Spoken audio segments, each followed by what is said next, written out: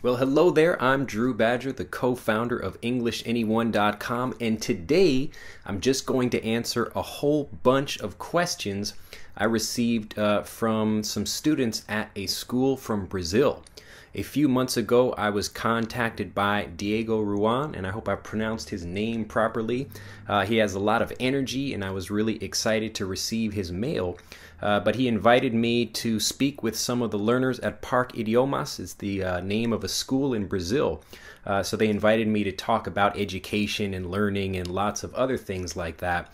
But we only had a little bit of time to discuss things. So now, even though it's been a few months since we had that actual conversation, I wanted to talk, kind of go into the other things that we didn't get to. So right now, I'm going to answer a whole bunch of these questions, and so they and everyone else can learn the answers, learn a little bit more about how I think about education and a few other things, and hopefully they enjoy. Basically, what I do with English Anyone is help students cross the fluency gap. And this is basically, you have, because of how a lot of students learned, they began, learning in regular kind of the traditional way where there are basically kind of four main problems with it. The first one is that you're learning to think about English in your own language and then translate things. And then the kind of second thing is you are kind of making a lot of... So basically what I do with EnglishAnyone.com, I basically have one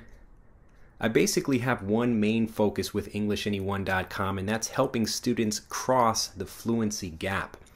A lot of students, there's basically kind of two different ways of learning a language. There's the natural way that most people use when they're learning their first language, and then the kind of unnatural way, or the way that only gives you part of the fluency puzzle. So a lot of students, maybe you watching this right now, when you began learning, you started learning in your own language, so that taught you to think and translate when you speak. You weren't able to remember the words. You might know the names of lots of grammar rules, but you don't actually know how to use them confidently when you speak. Most of the listening practice exercises you had in school and even now, they are the nice kind of slow, easy, even the way I'm speaking right now, that kind of slow, easy English, so you're good at listening to slow, easy English, but listening to native speakers with fast speech and idioms and phrases and quotes from movies, things like that, it's really difficult to understand. And because you had a little problem, kind of little exposure to that kind of English, it turned you into a person that could only understand that kind of easy English, and you weren't able to learn pronunciation because that kind of listening training with real English, the actual kind of native conversational English that native speakers use, you didn't have much exposure to that. So basically what that did is kind of put a lot of students, and maybe yourself watching out there, into a bubble. So you've got kind of the kind of like safe learning things for tests and grammar rules, that kind of thing, but you never learned how to cross over here to native fluent English. So this space here, this is what I call the fluency gap, and basically what I do is help students cross the fluency gap with videos and a master English conversation as well. This is a very nice, simple and easy way to transition from the language that you know over here, but in nice, easy steps. So that's basically what I do with EnglishAnyone.com. Initially, EnglishAnyone.com was just kind of an experimental thing, working on producing different kinds of videos, but a lot of it, the kind of problem I had really was more, how can I take the lessons that I produce for my own students in the classroom and bring them out to a much wider audience. So that was really the focus for me, the main thing I wanted to do when I was first starting the program. I would definitely love to come out to Brazil. I think that would be fantastic. I've got some friends out there that teach as well, other great teachers. And it would be a lot of fun to come to Brazil. If you want to pay for my ticket, I will come out there tomorrow. So just let me know. Japan is not that far from Brazil. I hear great things about it, and it's a country I'd really love to visit and help a lot of learners at as well.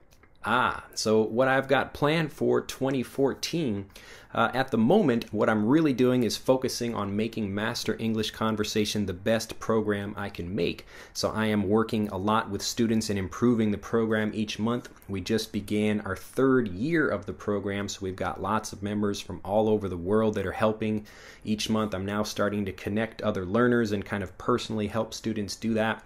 So that's been a lot of fun.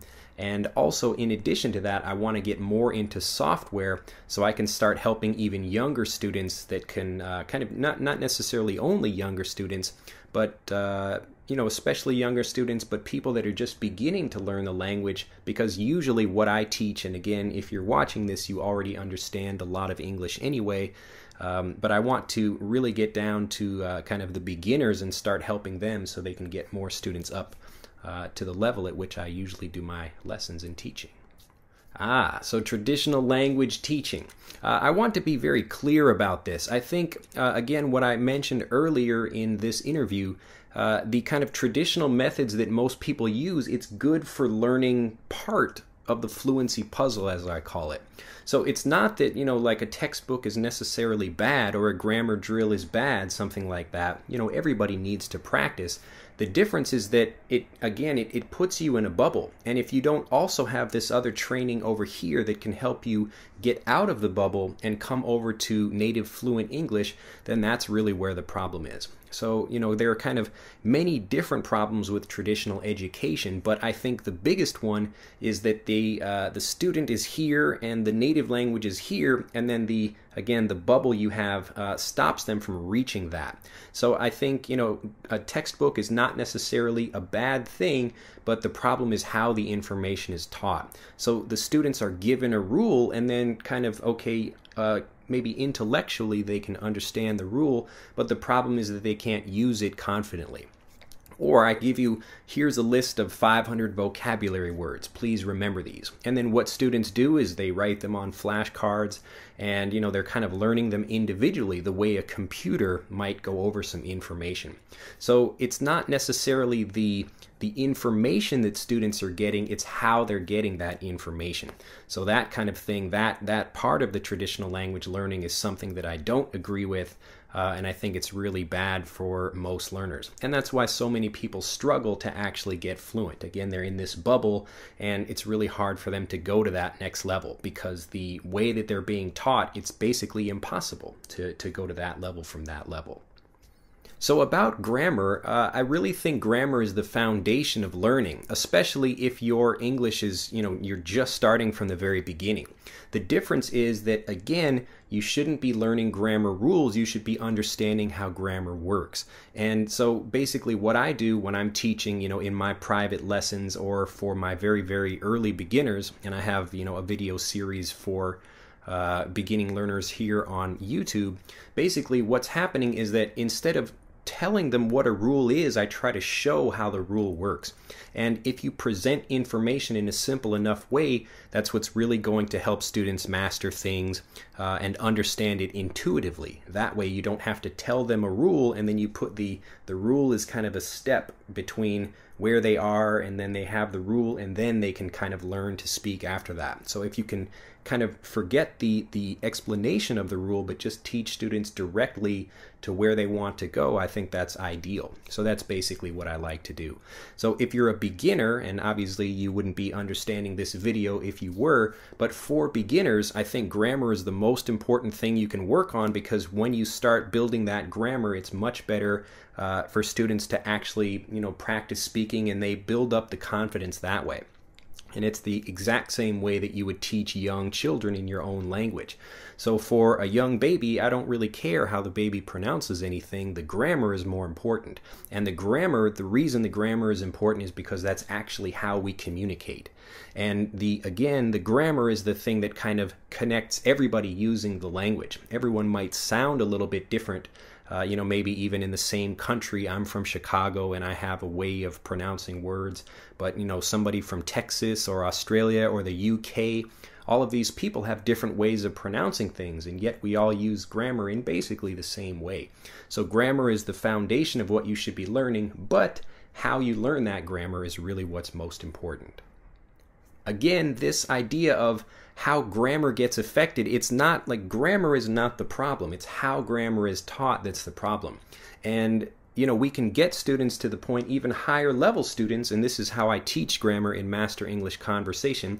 I may introduce a rule or how something works, but I do that by showing how the grammar works. And I think that's much more important. So when you stop thinking about how something works and you start using it actually, and using it confidently, that's where you really get the motivation to start learning. So again, grammar is not the problem, it's how grammar works. So if you can focus more on using the grammar and as a teacher using examples that kind of use maybe we're contrasting two ideas, or I'm using the context of one thing to teach another. All of these simple things, and I keep the explanations really, really simple so that students can actually manipulate that example themselves. So if I have like a black shirt here and then I hold up like a black glove. Now if I'm just teaching the basic grammar here, the word black is the same for both of them. So if I have a black glove and a black shirt. Now the students, if I'm again teaching it simply enough, then students are really going to understand what I'm talking about without me having to mention or translate anything, especially or explain some rules in that way. So grammar is not the problem, it's how grammar is taught. I don't really have a problem with correcting mistakes, it's just kind of more how you do it. And usually what I do is, let's say I'm having a conversation with someone, I will repeat back the same thing. If they say, yesterday I go to the park, then I would say, oh, yesterday you went to the park, and I would try to be obvious about how I'm doing that. Because people want to be corrected, and it's interesting because most of the students that I speak with, and I speak with thousands of them, they're all asking for help. It just kind of depends on how the help is and who the help is coming from. I think those kind of two things are the most important.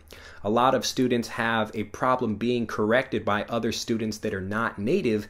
So if I'm, let's say, a Korean speaker trying to learn English, it's a little bit embarrassing and not very fun if other Korean speakers are trying to correct my English.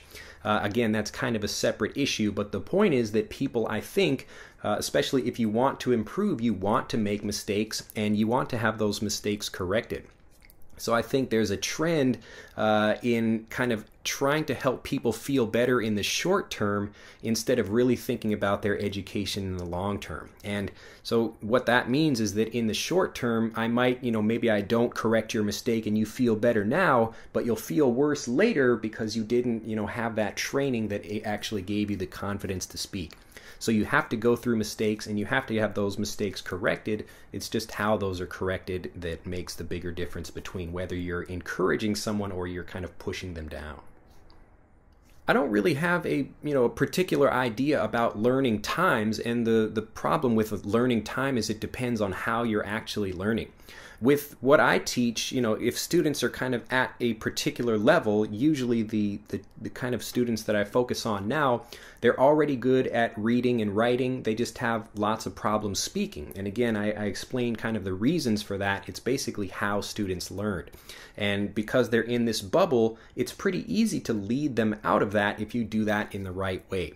So I don't really believe there's a certain number of years that it takes. I mean, you can look at a native speaker in your own language, or even like students that I had. So I have videos on my other channel. This is Shaberi Sensei, and you can look that up if you like. But basically in those videos, I actually have younger students, and I'm taking them to the zoo one day. And a few of them, these are students that I've had since they were babies, and I only see them maybe like, for an hour a week, and then as they got a little bit older, I saw them a few times a week. But basically their native language is Japanese and not English, but because, again, it wasn't necessarily the amount of time it took, it was more how I was able to teach them.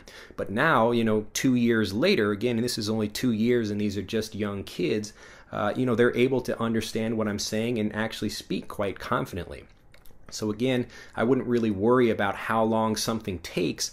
And I think as a teacher, I really want to help students, improve their English as fast as possible.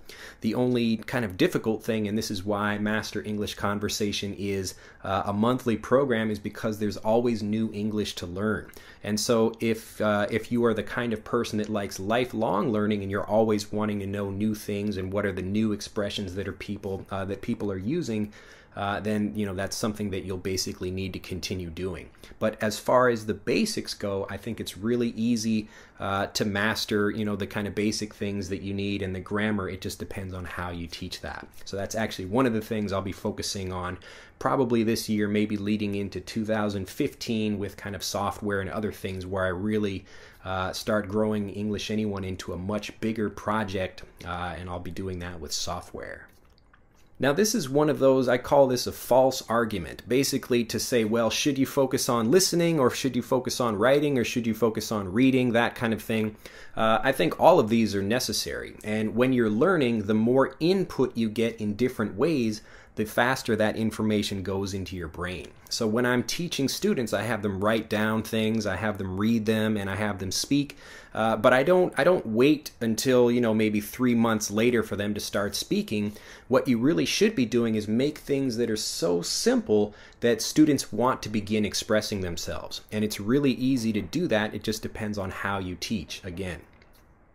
I think podcasts are a really good way to learn English. The problem, and this is the same thing you could say about TV shows and movies, or like native English, like even just watching the news. Again, if you are that student that is in this bubble, and this is again the kind of teacher or the kind of student that I teach, if you are in this bubble, and again, being in this bubble means that you're good at reading and writing, but you can't speak well, the reason for this is that you haven't been exposed to native English. Now, if you're in this bubble and you try to go directly to podcasts like native English podcasts, not kind of like the stuff I do where I'm speaking more slowly, so a learning English podcast is still more kind of in this bubble, in this thing that's a little bit easier to understand. But again, you've got the fluency gap here in the middle. So you've got the student in the bubble, and then you've got this native English over here. What a lot of students do is they try to, they have the right idea. Okay, I want to understand native English. They know that's what they should be studying. The problem is that they're studying it in the wrong way. So if you go directly from here over to here, that's where the problem happens, because it's too fast. You're getting too many idioms and phrases and cultural things that it's overwhelming for students. And when you try to do that, again, to go directly here, it's just really a recipe for disaster. It can be really frustrating for students because they know they're studying the right thing, but they're studying it in the wrong way. And so podcasts are great if you already understand this and you have like a good understanding of idioms and phrases and other things like that. Then podcasts are great, movies, TV shows. But if you're not understanding those things, if you don't understand already at least like 80 to 90% of what you're listening to, so that way the new things that come into your brain are easy to understand from the context. If you don't have that, then I do not recommend students do that. Now, what I do with Master English Conversation is I kind of take students from here over to here, and it's through what I call the fluency bridge. So instead of going directly here where you teach, kind of have exposure immediately to fast English and idioms and phrases and all of these things at the same time, I take all of those and I teach them in a sequence. And this is really the best way to learn. So when you're learning something new or you're trying to move to a new level, you don't want to get everything at one time. It's kind of learning, like learning to cook. There's actually a lot of complicated things that maybe people don't realize when they're teaching something like that. So you have to take this native English and break it into pieces and then start teaching it that way. And this allows students to have a comfortable, easy way to get to native English. And then once they start understanding these things, then it's okay to start using podcasts and movies and TV shows like that. Now that's actually an interesting question. I know some friends of mine in college, they were trying to use like sleep hypnosis to learn things or to lose weight or to quit smoking, things like that. I'm not an expert on this, so I can't really speak about it. But I think if the goal is to actually speak confidently, you should be practicing speaking. Or if the goal is to be a better writer, then you should practice writing. Maybe you can sleep or kind of unconsciously or subconsciously learn things. And again, I just don't have the information about that. It would be interesting, though, if I could just sit back and do nothing and learn. I think that would be fantastic. But I'm not aware of anybody that really became a great speaker that learned in that way. Okay, so I basically talk about this style of learning in pretty much anything. And the reason I do that is because traditional learning, again, I keep saying this over and over again, but traditional learning, it's basically giving you too much at the same time. So even if you think something is simple, like a teacher, like my name is, I mean, really there's a lot more to that sentence than just, 3 words or whatever. So basically, instead of trying to get to this other thing directly where, it would be like kind of a complicated thing. It's kind of like learning how to drive a car. Right when, adults are driving a car now, they do it, without thinking about it. But really, there are a lot of small pieces that are involved in that. You have to be able to watch in the mirror to see what's happening. You have to know what all of the instruments and, the time and how fast you're going, how the brake works, and if you have like a transmission and other things like that. So there's actually a lot of different pieces that most people don't think about. So the teacher has kind of become used to those things, and just like the driving example, they think that teaching basic English, the actual thing that they think is basic is really not. So what you need to do is take things and put them into smaller steps, and then when you can focus on achieving each of these in turn, then that's going to pull you to the thing that you want faster. So I call this also a really great way to get small victories or small wins. And that's when I teach my kind of basic students. I don't teach them rules or anything, and I don't teach them even how to introduce themselves before I've given them some really basic ways to understand some grammar. And once they do that, they're really kind of changing the way that they think about language learning, and it becomes fun and easy and exciting for them. So that's when you can start, teaching them more difficult things. But breaking something down and then focusing on the most important pieces of that in the right order, that's really what you need to do in order to start, not only teaching, but anytime you want to learn something. So whether it's cooking or like martial arts, I want to learn like, Taekwondo or something like that. I wouldn't just jump into a fight with a whole bunch of guys. I would learn a few steps and try a move and practice it a lot, that kind of thing. And then you start putting those together. So how did I get fluent in Japanese, and what advice would I give to other learners? Basically, I started using the traditional method and none of it worked. And that's why, again, like I feel so passionate about teaching now, because being able to speak, even going in like this haircut, I walk into like a Japanese barber and I'm able to tell them exactly what I want to. I remember the first time many years ago when I first came to Japan, I tried to go into a barber and I had to like hold up a picture of something, and I still couldn't even explain what it was, they didn't like shave all my hair off, but it took a lot of like, just like cut it a little and, talking like that. So, the benefits of fluency are fantastic. But the way that I learned, again, it was more in this same kind of way where I took, instead of using what I was getting in a book, I took the actual native English, or I guess in the Japanese example, the native Japanese that I was learning, and I broke it down into pieces. And this is exactly the same way that I teach English now. The only problem is that when you're the teacher for yourself, because I couldn't find any system that was actually teaching Japanese like that, it's just really, it takes a really, really long time. So now I'm really happy to be able to provide that for students. They don't have to think about what English to learn or how to break it down themselves. So I break it down for students and teach them in simple, easy steps already, which is it's a great service that I'm happy to provide for learners. Now, the thing about learning Japanese is that number one, I had to break it down, but number two, I actually kind of had to practice these things. And so what I did, like I give this example a lot when I speak to people, but I talk about just one example here is me going to a grocery store and practicing my speaking with a kind of fluency mission. And I wouldn't be trying to have a whole conversation with people. I would just have one phrase like, where is the milk? and I could practice that same thing, and you have a pattern there of where is.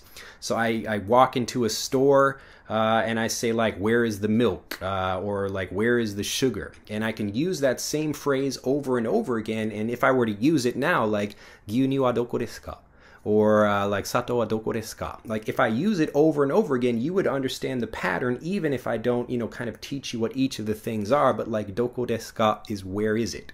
And then I'm just using basically the vocabulary, and then I'm walking around the store, and it kind of gets embedded in my mind that way. And that's why, as part of Master English Conversation now, when I teach, each month students get a mission like that, where they have to read or write or practice or go out and speak, that kind of thing, because that's what really gets students more motivated and helps the language go deeper into their brain. So basically, those two things are what helped me, kind of get out of this bubble that people are stuck in, that stops them from improving.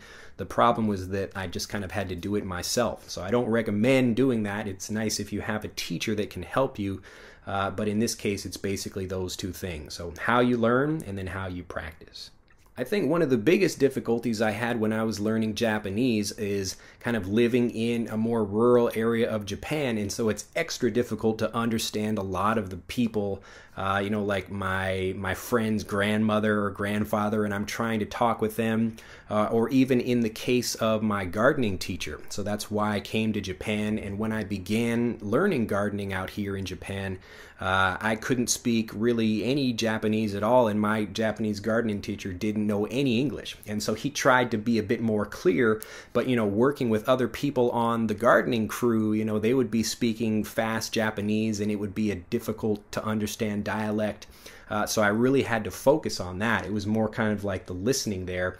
And again, that's the really big shift, where you try to get out of this bubble and try to get into the native language that you're learning. And you really need to do that in steps. That's really the best way to do that. And unfortunately, I didn't have any program like that when I was just learning. But now English learners do, and that's why I created Master English Conversation. But so that kind of thing there, like the moving from here to here, that's really the most difficult problem that I had, and that's what a lot of other learners experience now. Do I think traveling to another country is necessary? Absolutely not. I know students that, they're Japanese students, they come to America and they all just sit and talk to each other, and none of them can speak very well. But I know other Japanese people that are in Japan, and I meet them, and they've never been to America, they've never even been out of Japan, and they're able to speak just fine. What's the difference? Now, the main thing here is, again, it's how they learn and what they study. So, again, you've got these kind of two things. They're learning that conversational English, but they're learning it in the kind of right way, where they're able to transition from that school learning to the real school of, kind of native English or native Japanese in that way. So you don't have to move to a different country, and especially with the internet now, it's easy to connect with other people, and I can sit, just like I'm talking to you right now, I could have a Skype conversation with someone, or I could meet, other people that are in my area. Now, the really cool thing about English is that right now there are more non-native speakers of English on the planet than there are native speakers. So wherever you are in the world, the chances are better of you meeting some non-native speaker. So again, that's why, kind of the pronunciation is not so important, but the grammar is, because you'll be connecting with all these different people. But you can find lots of people to practice with, and the way of learning, again, we've got kind of video learning just the way I teach, or, there's plenty of videos on YouTube that you can watch as well. So there are lots of different ways to practice, and you certainly don't need to move to a different country. I remember a lot of the improvement that I saw in my Japanese, it was when I went back to America for a little while, and I was kind of like trying things, and I found other Japanese speakers to practice with, but also some people that were foreigners that I knew that had been to Japan, and they were at a level higher than me, and they could help me and teach me a little bit as well. Okay, I wanted to be really clear about this accent issue. Number one, your grammar is more important than your pronunciation. But okay, now that we understand that, I've said it over and over again, try not to think about accent reduction or getting rid of your accent. What you want to do is adopt a new one. So it's really difficult to tell your brain to stop doing something because your brain doesn't understand the difference between stop doing something and do something because the focus is still on that thing.